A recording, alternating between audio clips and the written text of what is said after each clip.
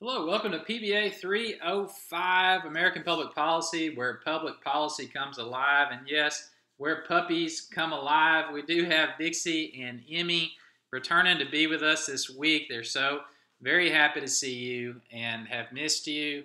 And they would love to say hi. Hello, hello, hello. Hi, girls. How are y'all doing? We're doing good. How's everybody doing? How's everybody doing? Hope to see y'all very soon. Hope y'all have a great week this week. Okay, hope you're doing well. All right. Okay, girls. Thank you for saying hi. You're so sweet. You're very sweet. Okay. All right. Good girls. Okay. So anyway, we've got another exciting week ahead of us. Dixie and Emmy have decided to start playing with their balls. So hold on one second. Sorry. Here. Take that down there. Okay. Sorry. So anyway, this week we're going to be looking at fiscal policy. So we're going to be getting into our first quote-unquote policy house, where we're going to have work on laying a foundation and a policy and explore the ins and outs from adding on the foundation and building up to the roof and everything inside and in between. So two fundamental pieces of fiscal policy. Okay, so we've got two main tools that government can use to adjust fiscal policy. Okay, the first one being interest rates. The Federal Reserve can raise and decrease interest rates. So what is interest rate? That's the price of money that people pay in order to obtain cash. Okay, that's a simplistic consolidation, but it's basically the price of money, and businesses, consumers, government entities that borrow money from us, that's the price of money that is an interest rate. So basically, right now, for example, the Federal Reserve just raised their benchmark interest rate this month in September. I guess now it's October, but just in the previous month of September, they raised the benchmark interest rate 1/4 point, so 0.25%. And so, in result, banks across the country are going to raise their interest rates that they're charging generally on a 1/4 point, so 0.25%. So, for example, Wall Street Journal Prime right now, or previously, was 5%.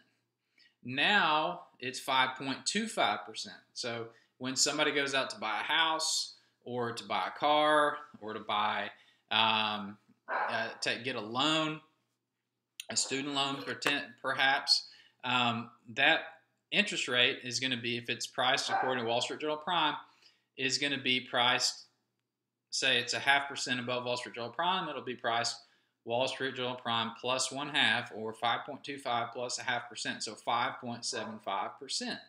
So that's how that works. So basically, they're going to be in we are in a rising rate environment right now. The reason is because the economy is doing exceptionally well right now. It's very strong.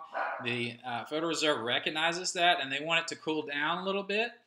And so they're raising the rates, they're raising the price of money so that people may not borrow so much money and maybe won't be putting so much money into the economy, and maybe slowing down the economy. So, or at least putting the brakes on a little bit so it's not running so hot.